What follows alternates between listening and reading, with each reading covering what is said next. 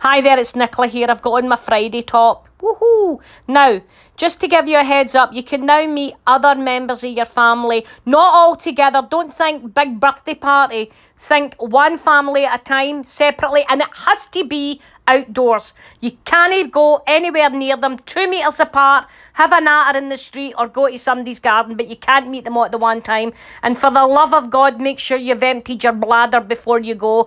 Don't be going into their house and having a pee, because as sure as fuck you'll leave a virus behind if you've got it and you don't know it. So we're slowly trying to do this. So you can meet people from other families, not all at the one time, outside, 2 metres apart.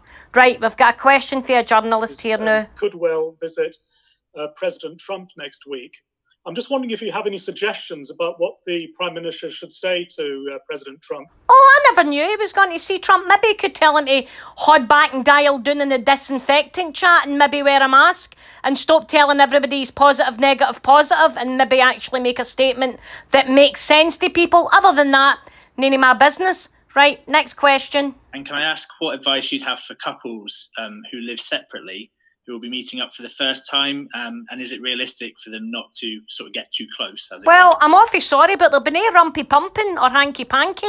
They can pretend they're in a Victorian novelette where they stand 2 metres apart, like they used to do in the old days, and somebody needed a chaperone.